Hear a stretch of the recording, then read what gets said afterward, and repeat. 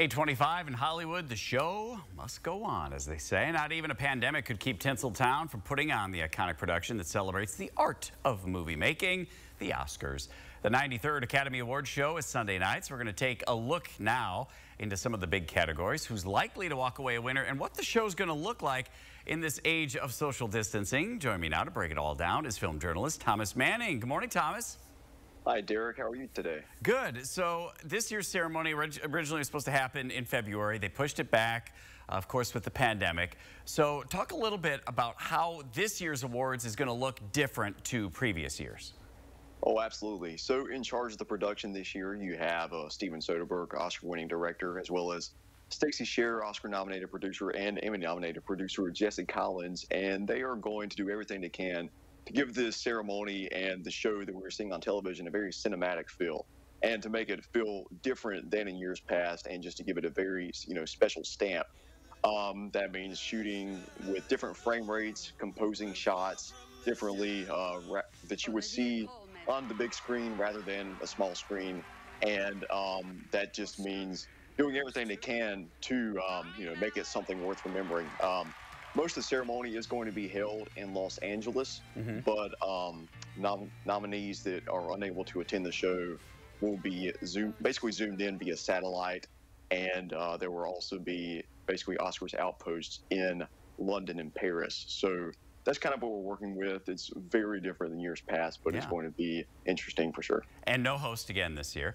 Movie theaters empty for the most part in this past year, and obviously that's had to have an effect on how many of the average folks have seen these films. Oh, without a doubt. When you look at the marketing for a lot of these Oscar nominees, that they have been targeted specifically for cinephiles and film fans and voters and Oscar voters. But the casual audience member, they haven't had the chance to go to movie theaters and see them.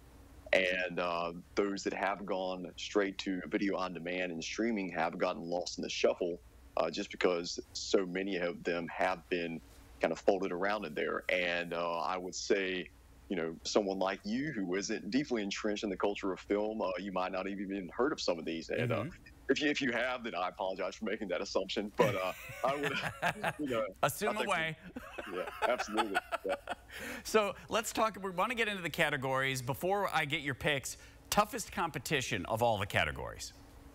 The Best Actress race is definitely going to be one to keep your eye on. Throughout the 4 main awards ceremonies over the course of the season this year, you had the SAG Awards, Viola Davis won. At Critics' Choice Awards, Carey Mulligan won. At the BAFTAs, Frances McDormand won. And at the Golden Globes, Andra Day. And then you have a wild card in there, Vanessa Kirby, who, with the way things are going this season, anything is possible. I wouldn't count any one of them out, and I'm very intrigued to see who gets their name called on Oscars night. If it's your pick, who is it? Which of those ladies? I'm riding with Viola Davis right now. I think she has the momentum just because she did win SAG a couple weeks ago, and I have a feeling that she might come out with that Oscar. Okay, I only have a few seconds left. Hit me with your Best Actor then. Best Actor, I think Chadwick Boseman definitely has it. He's got all the momentum, and it's going to be a very emotional night, but I'm looking forward to that. And finally, Best Picture. Best Picture, I think Nomadland, definitely going to take that home, as well as Chloe Zhao for Best Director. Awesome. Thomas, how can we follow you? Because I know you're very active in the film community here in the Carolinas. Yes, sir. So I'm with the North Carolina Film Critics Association, as well as with the Southeastern Film Critics Association. You can find me on Meet Me at the Movies, where I co-host along with Noel Manning, and on Elements of Madness, where I am a contributing writer. So. Awesome. Hey, brother, you got the voice for broadcast. That is for sure. Thomas, thanks for the time here this morning. Well, thank you so much for having me.